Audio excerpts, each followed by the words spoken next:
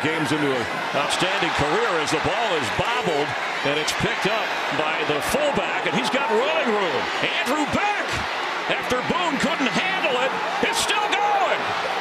Beck, he's going to go all the way in. Did we just see what we just saw?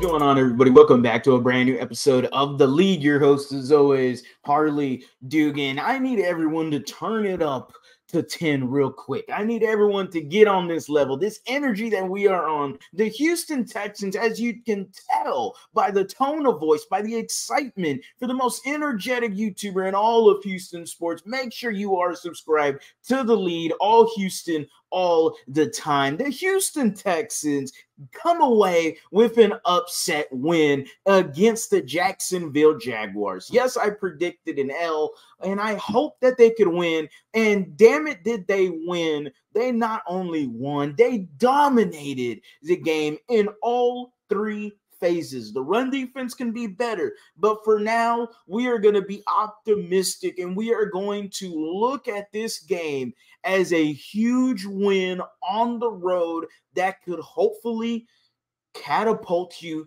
into a string of wins, into a string of good games, into a string of competency again for the Houston Texans. We got to see DeMeco Ryans smile. We got to see CJ Stroud absolutely murder some Jaguars. We got to see Tank Dell look like it was just unfair with the deep touchdown pass. The defense was united, played well together. We got to see why we traded up for Will Anderson with the blocked kick. Cash Money, Blake Cashman with the INT. Everybody gets some love today. Defense, special teams, offense, they did it in all three phases, and we are ecstatic. We got to see Bobby Slowick open up the offense for CJ Stroud, and we got to see now what can CJ Stroud do when the offensive line gives him time. And damn it, he cooked, he sliced, he diced. Call that dude Gordon Ramsay, because he was doing anything he wanted to do in the kitchen, on the field, with the pads on, doing his thing.